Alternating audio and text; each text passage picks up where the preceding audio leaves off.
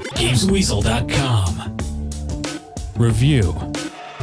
I've said it before and I'll say it again, games released to come out at the same time as movies are usually very bad indeed. Sometimes they work if they're inspired by the movie or don't have to come out to hit a movie deadline, but that's not the case with Planet 51 the game. In the game you play as the alien Lem and as the crashed astronaut Chuck, as you both work together to find his spaceship and get him home. What the game basically boils down to is a series of boring tasks and races in what appears to be a sandbox environment but actually isn't. The game begins literally at a snail's pace as Lem rides around on a bike. Even the turbo doesn't help matters as he chases bullies and tracks down his mates around the town. Other tasks involve delivering papers and cutting the lawn. Two things that aren't much fun in real life and aren't any better if you look like a bogey either. Things do get a bit better though when you upgrade to cars. At least they move quicker, but the controls aren't very responsive and the collision detection is ropey as well. The whole game has an unfinished feel about it. Lips don't sync to the dialogue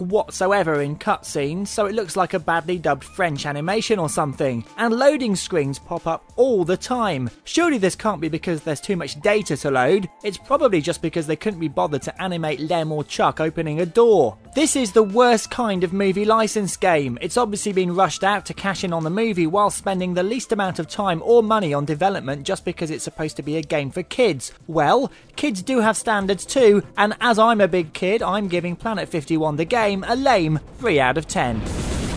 You've been watching a review from Gamesweasel. If you want to get the show each week, which includes video game reviews, news, previews, competitions and special features, then head over to Gamesweasel.com for our video podcast, Gamesweasel TV. Gamesweasel.com.